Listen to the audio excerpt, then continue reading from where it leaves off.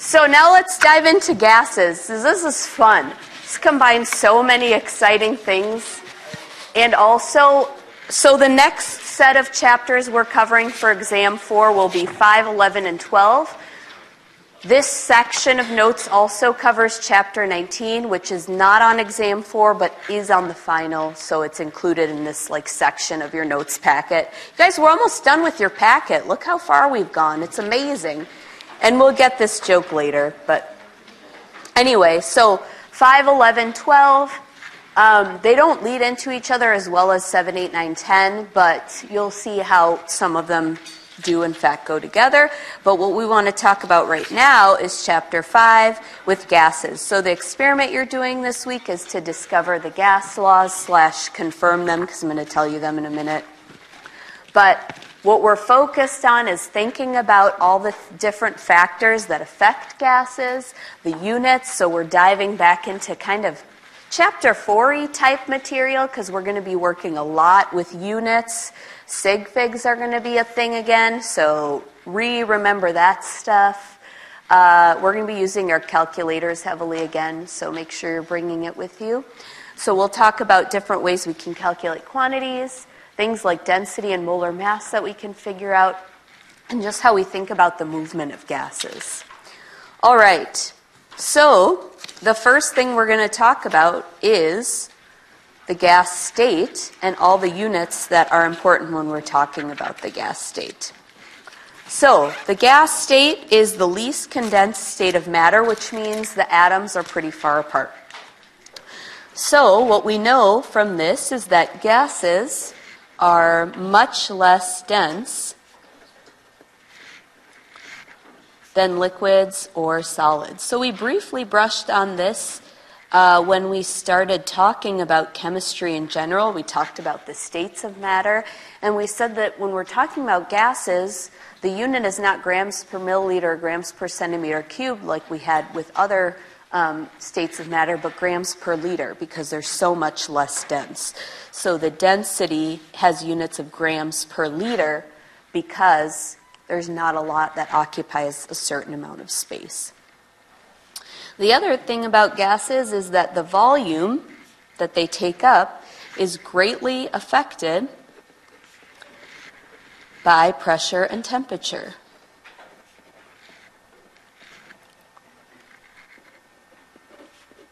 So unlike other states of matter where the molecules are really close together, in a gas they're all really far apart, so the pressure and the temperature are really important. Another thing that's important about gases is that you can mix them easily with each other. So we say they are miscible. Miscible is a fancy word for mixable. I don't know why they didn't just call it that, but you can think of it that way. So they can be mixed with each other in any proportion. And I should say with the small caveat that that's not true if they react. So unless they react with each other. But most of the time, gases are not super reactive, just sitting around, so you can mix them easily. So I would say that the most important thing here is that the atoms or molecules are relatively far apart. So if they're not very close together, that means that they don't interact with each other very much. So we say they have negligible or very small intermolecular interactions. So that's just a fancy word for saying, fancy bunch of words for saying they don't really interact with each other. Or we can assume for the most part that they don't interact with each other because they're far enough apart. And we say that in general, if something is a gas, it's going to have similar properties to other gases because of how they react. And it's really more or less independent of their chemical identity. So gases have similar properties independent of their chemical identity. So we don't say the same, but relatively similar. How much space they take up, the pressure, etc., just because they are gases. Okay, so the unit thing is super important for gases, and we have 4 units or variables that we're going to be interested in. So one of them is moles, which we use the variable N. This tells us how much of the gas we have. Grams is going to always be a really small value, so moles is an easier quantity to use to be able to correlate different qualities about the gas. Okay, also volume. And the volume that we're going to be measuring is going to have units of liters. Sometimes you're told stuff in milliliters. You want to use liters because that's going to give you a direct relationship with other variables. The other thing we're interested in is, any guesses? Temperature, exactly right. So I just said that the volume is affected by pressure and temperature, so temperature is definitely one of those things. Has the variable T, and usually the temperature has units of Kelvin. Remember that whole thing? So to get units of Kelvin, you just take the temperature in degrees Celsius and add 273.15. Why do you have to do that? Because, again, otherwise your relationships between the different variables won't work out linearly. So the last thing is pressure, P, and it has many different units. Okay? So that's why the whole next page is dedicated to talking about pressure and all of its different units. See how it just flows together so seamlessly? Okay, so let's talk a bit about gas pressure, because what we've already said is that the molecules are far apart, they don't really interact with each other, so it's not super helpful to try to weigh a gas out. It's more helpful to think about what is the pressure of the gas in the container. And where does pressure come from? Pressure comes from the gas molecules hitting the walls on the container and exerting a force. So from physics, we know that pressure is the force over the area, and that pressure would depend on how much of the gas you have. Okay, so when we're talking about pressure, a lot of the time we have to think about atmospheric pressure, because living on Earth, we have an atmosphere, which means we have a bunch of gases surrounding us at all times. We need to know what the pressure is from all of those gases. Okay? So it's the atmospheric pressure is the force exerted by our atmosphere onto Earth's surface. So we have to care about this because we live on Earth's surface. So there you go. Okay, so the atmosphere is composed of a bunch of gases. What gases are they? Nitrogen, yep, so it's 78% nitrogen. What else? How do you survive? Oxygen, yep. About 21% oxygen. What else? Carbon dioxide, yeah. You're doing an assignment on that, so hopefully you know that carbon dioxide is a thing. Currently 0.04% CO2 and rising. Anything else? Weirdly, argon. So 0.9% argon, and others. But the most prevalent ones are nitrogen and oxygen. The actual pressure of the atmosphere that gets exerted on a single day depends on your altitude, so how far you are from sea level, and the weather on a given day. Okay? So the standard atmospheric pressure at sea level is defined as 1 atmosphere, which makes sense. Okay? So the further you get from sea level, the lower your pressure gets. Lower you get, so going down into the ocean, the higher your pressure gets. Okay? Why is this important? It's important for a lot of reasons. One important one that you probably saw this morning is weather. So the temperature that you see in a lot of ways depends on the pressure systems that are moving through. Atmospheric pressure is also important if you ever drink out of a straw. So how does a straw work? Are you just sucking the water up through your straw?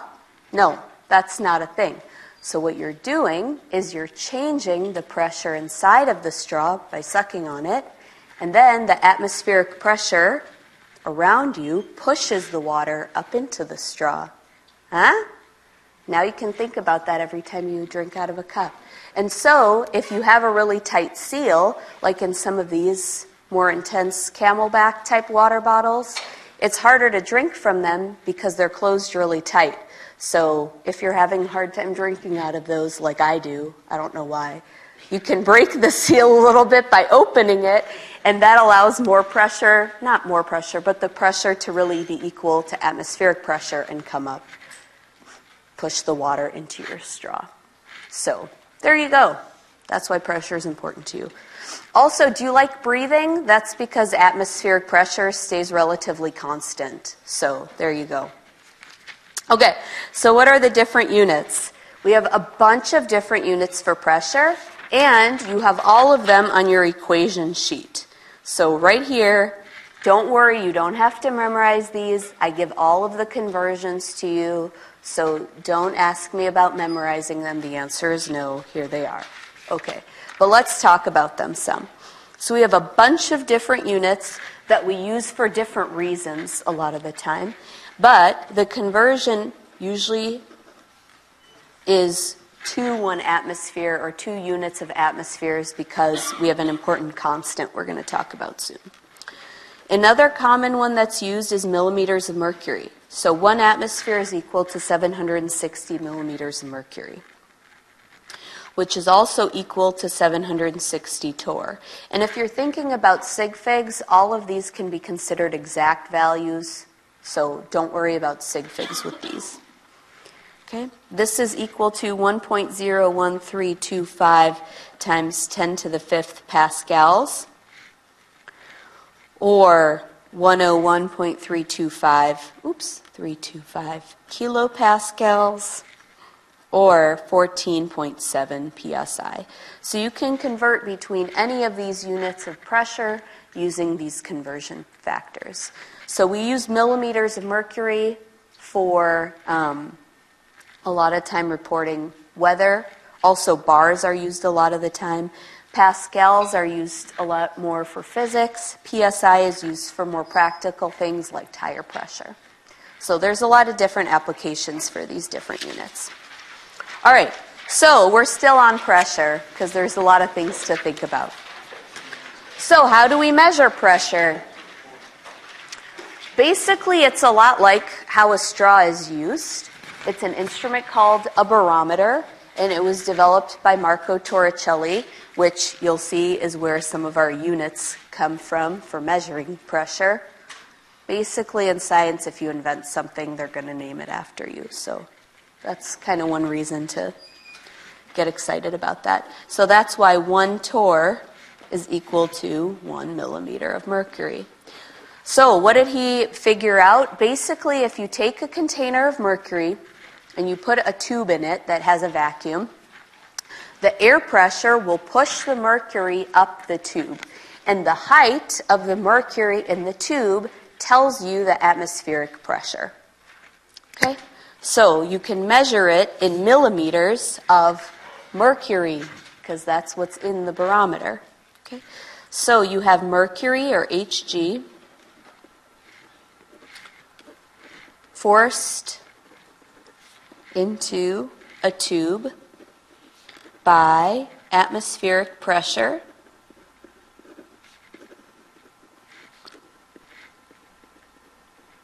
on the surface of the mercury. Why do we use mercury? Seems like a pretty toxic thing to be using in a measuring device. The answer is yes, that's true.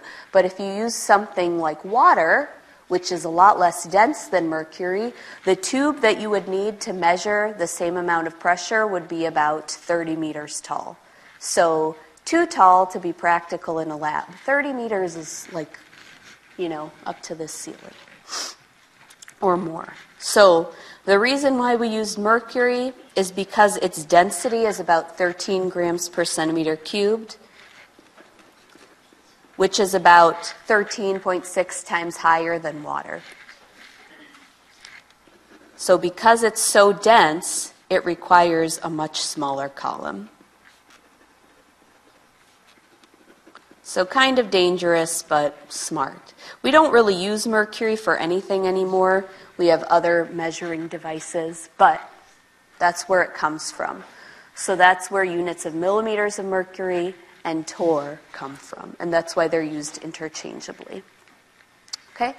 The other thing you can use is if you have a closed system and you're measuring the pressure of a gas in a reaction, excuse me, you can use a manometer. So the point of this is to measure pressure in an enclosed container.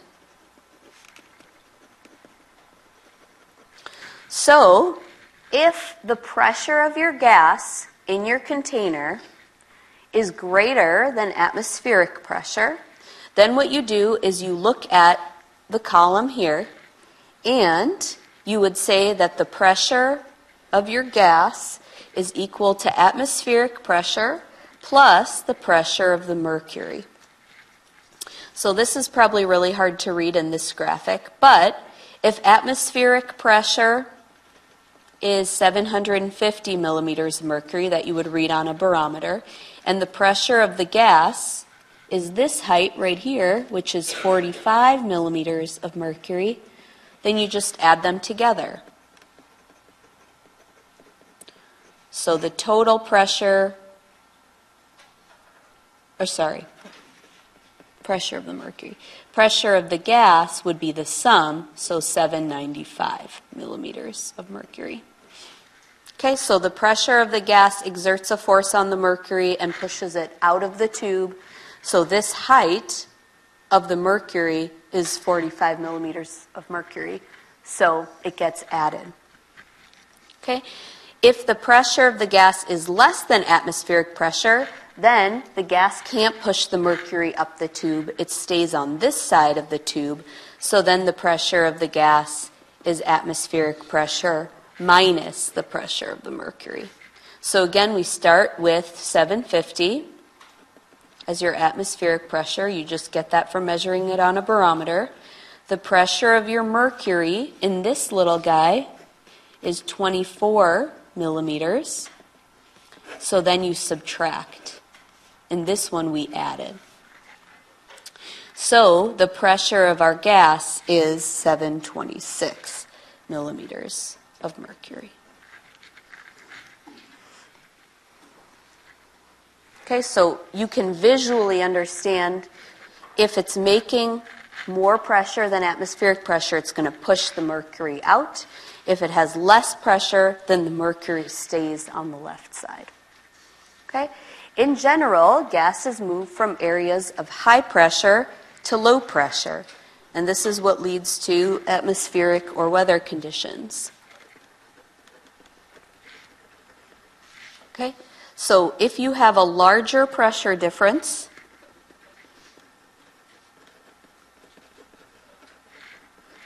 you're going to have stronger gas flow. If you have stronger gas flow, what do you notice in real life? So if we're sitting in a low pressure system and in quickly comes a high pressure system, what would you notice? Wind, yes, or extreme weather. Yeah, so that's because of how gases interact in the atmosphere. All right, cool. Good stuff. Okay, so now let's talk about how all our different variables work together to make simple gas laws. Okay. Sorry for all my awkward coughing and throat clearing.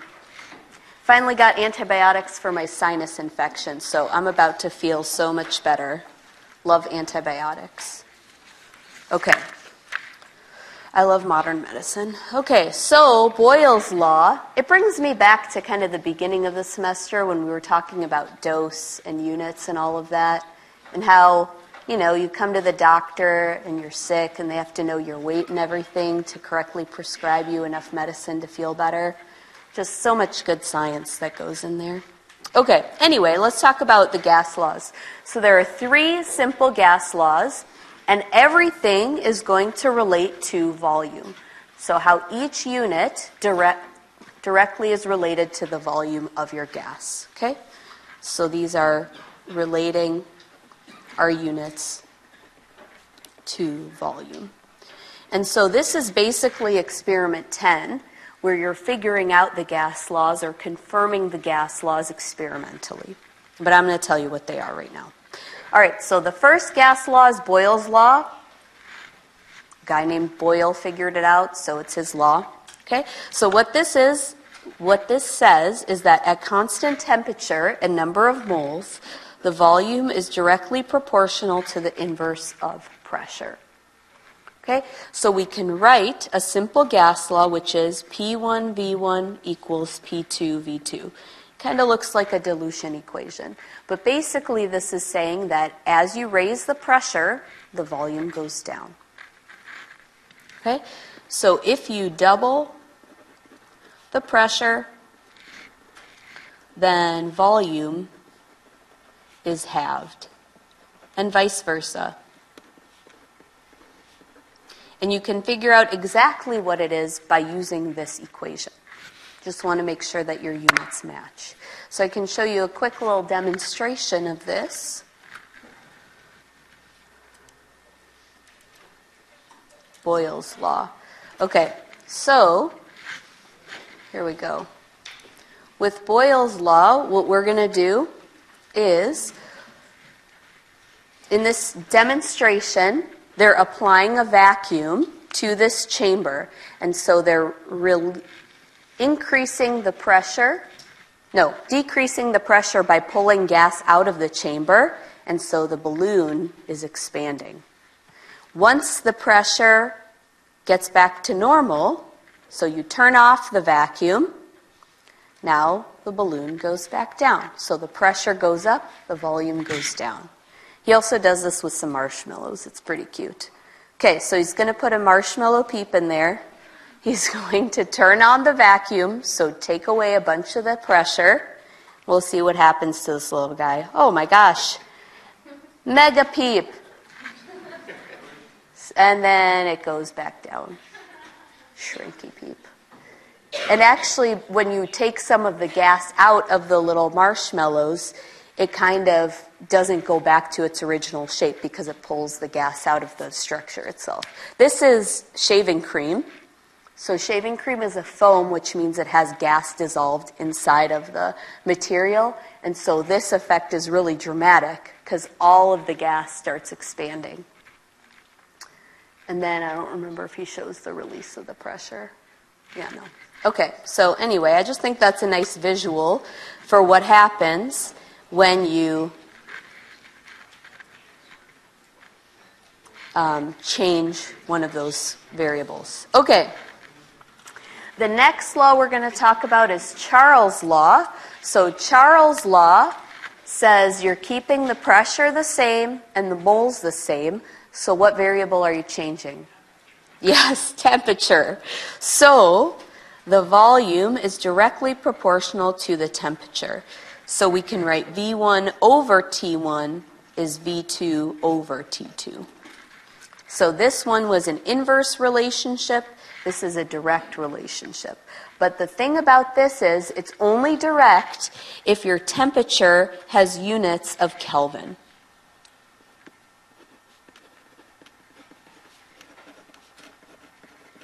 So if the temperature is in Celsius, there's not a linear relationship. So you can still say that as the temperature goes up, the volume goes up, But if you're talking about Celsius temperature, then it's not linear. So when the temperature doubles, then the volume doubles. If temperature is halved, then the volume is halved, etc. So they change in a direct proportion. So this picture is kind of hard to see. I'll show you the real-life version of this. Okay, so in this demonstration, what they're doing is they're taking a balloon and they're pouring liquid nitrogen on it. Liquid nitrogen has a temperature of 178 Kelvin. There's no negatives in Kelvin. So it's very cold, is what I'm saying to you. So what happens to the balloon when you make it really cold? It's going to shrink up a bunch. Oh, my goodness, the volume is so small.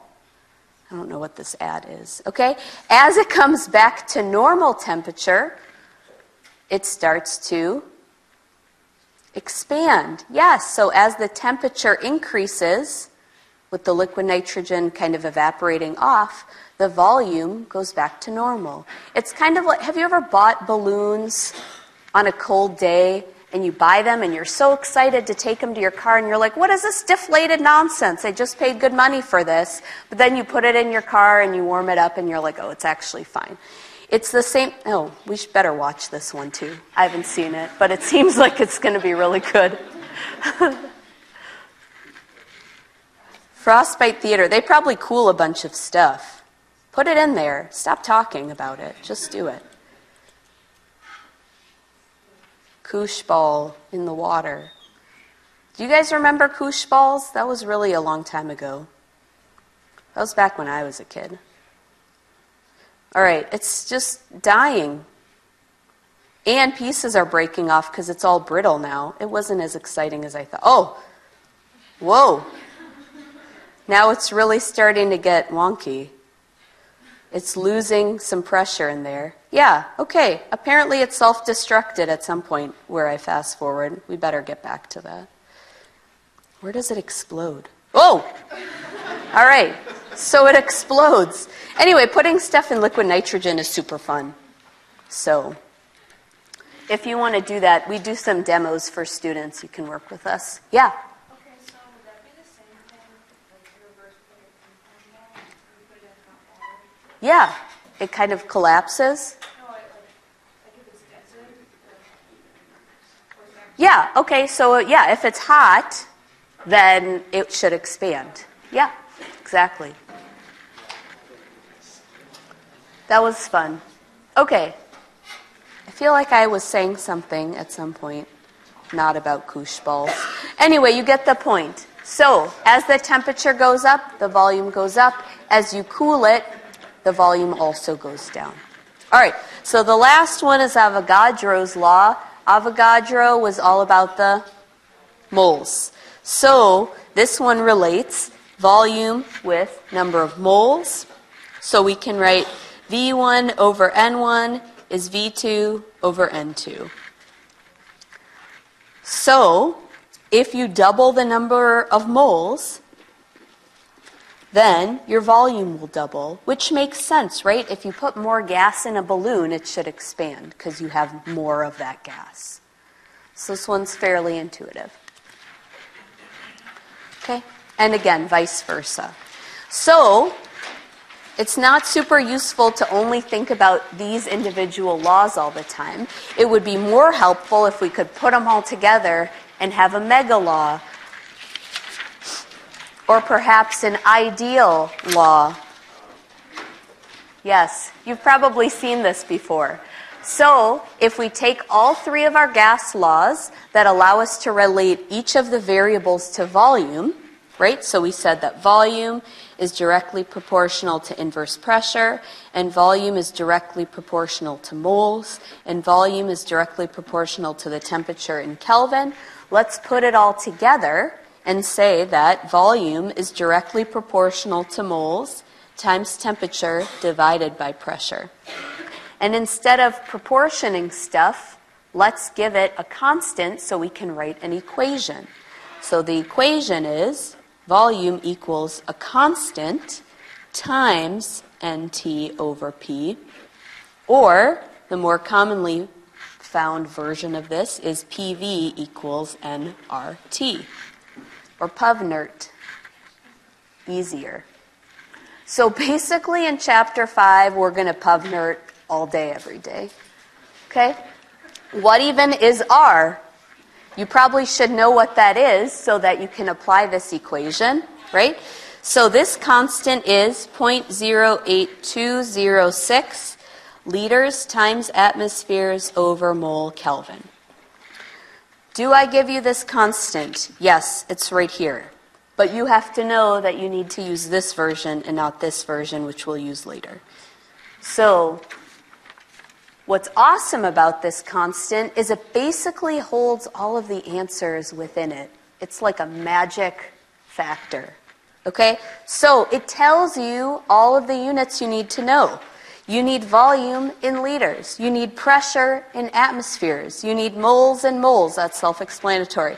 And you need temperature in Kelvin. But I'm going to highlight that, the temperature in Kelvin, because everybody always forgets. And then it's like, why didn't I get the right answer? It's such an easy equation. Yes, it is, if you put all your units in correctly. So if you have this awesome equation, PubNert, and you know 3 of your 4 variables, you can find the 4th just by doing unit canceling, which we've been doing all semester. See how it all just beautifully comes together? I love it. Okay, so let's do an example because everything makes more sense when you look at an example. So let's say we have 0.552 moles of gas, and that occupies 8.5 liters at 305 Kelvin. So what is the pressure of the gas? So we always write PubNert. The tricky thing about PubNert is you have to be good at rearranging your equation to solve for the variable you want. Okay, so P equals nRT over V. Although I have to add the caveat that it actually doesn't matter if you know how to rearrange it. If you just plug in all your things, solve for your unknown. Maybe it helps you to rearrange it once numbers are in there. I don't know. But I like to rearrange it, so P equals nRT over V. So we're just going to plug in everything into this equation. So N is the number of moles, 0.552 moles. R is this awesome number that has all of our units in there, 0.08206 liters times atmospheres over mole Kelvin. And you'll probably say, do I have to write that out every time?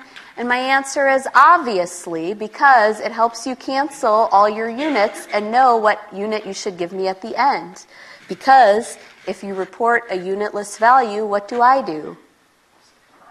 Yeah, I mark it wrong, at least partially, so might as well not get it wrong. Okay, and the temperature is 305 Kelvin. And we're going to divide that by the volume, 8.50 liters. Notice how all of these numbers were already with the correct units, and I'll show you how we cancel them out. So, moles, up here cancels moles in the denominator of our conversion factor. Then Kelvin gets canceled with the temperature, Kelvin. Then liters, cancel liters, and you're left with the unit you needed all along, which was atmospheres. Boom, nailed it. So your answer is 1.63 atmospheres. So writing it out is a little bit tedious, but I find it really helpful to know, A, whether you rearranged correctly to make sure everything's canceling, and B, what your units are for what you're looking for. Stop yawning so much. It's only Monday. How dare you? Okay. So, all right. So R is awesome because it's a constant. So a lot of the times what we're solving for with these gas law problems involves initial and final states. So what does that mean? It means you have a gas in a container with some conditions. Like 5 of you yawned after I said that. That was hilarious. So I think an involuntary thing. I actually got yelled at once for yawning in class too. Apparently I did it very loudly, and this normally really mild-mannered man who does Iron Man's and like nothing frazzles him, was like turned around and was like, "If you're so tired, get out of my classroom." And I was like, who's he even talking to? Then he was pointing at me and I was like, oh God, I irritated the most quiet man on record. So I'm very like, aware of yawning since then. It was traumatic. Okay, I won't call you out individually, so that's one thing you cannot worry about. Okay, anyway, back to this. So these initial and final states are what happens when you take your gas in your container and you change something about it. So you want to know what's changing, okay? So we have Puvnert. We know that R is constant. So even if you change all of your other variables, you can set two equations equal to each other and solve for R. So if you rearrange this for R, we know R is equal to PV over NT. So the pressure initially times the volume initially over the initial moles and the initial temperature is equal to those same variables at the new conditions.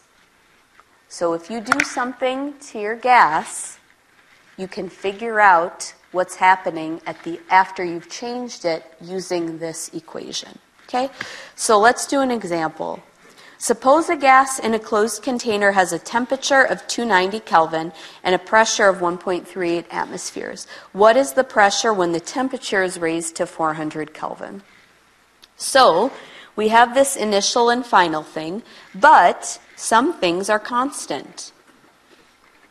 So let's think about the things that aren't changing so we can simplify this set of equations. Okay?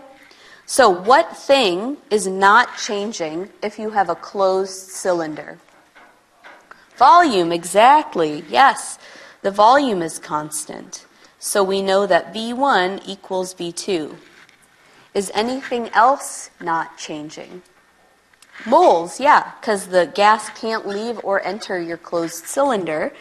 So the moles are constant, which means that N1 equals N2, which also means that if we start with P1V1 over N1T1 equals P2V2 over N2T2, then the volumes are going to cancel because they're the same, and the moles are going to cancel because they're the same. So what's nice is we don't have to write a separate gas law relating pressure and temperature. We can just use this before and after and think about what stays the same and what changes to write a new law, which essentially says that P1 over T1 is P2 over T2. And again, notice how the temperatures are in Kelvin, not Celsius. So let's just plug in our values. So the pressure initially was 1.38 atmospheres, and the temperature was 290 Kelvin. Now we don't know the pressure, and the new temperature is 400 Kelvin. So you cross multiply and divide, and you get that P2 equals 1.90 atmospheres.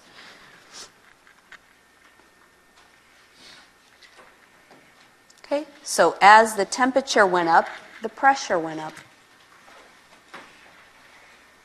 Okay? All right. So, a lot of the time, maybe let's hydrate quick, then we'll finish strong. Finally got my hydrate or dihydrate sticker. I'm ready.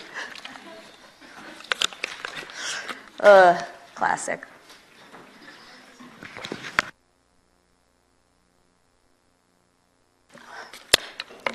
Okay. So, a lot of the time reactions are done at what we call standard conditions because it's easier to calculate stuff for them. When we're talking about standard conditions for gases, we talk about STP. So standard temperature and pressure. That's what STP is.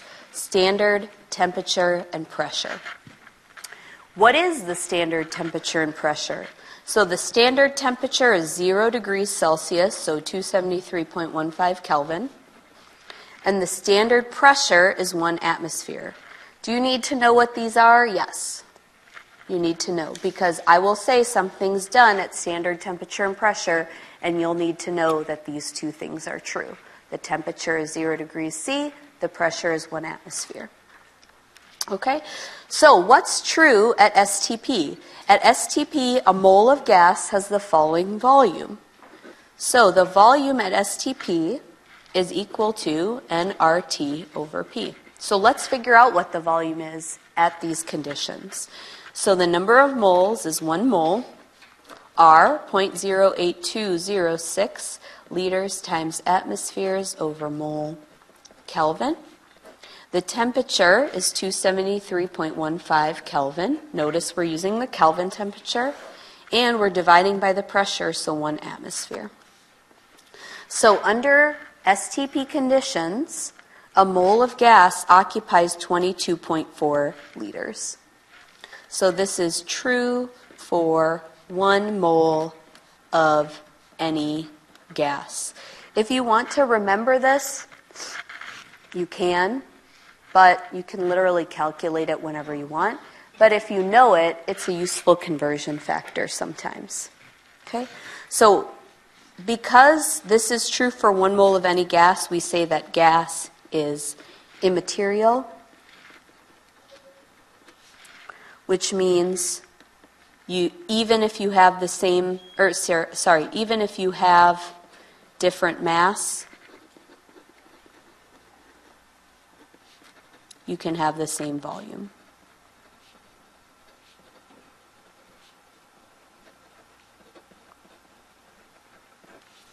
Okay? So let's do an example. Determine the mass of chlorine gas in a 10-liter container at STP. So, if we want to know the mass of the gas, what do we have to know first? Can we find grams from our Puvnert equations? Not directly. First, we have to find moles. Exactly right.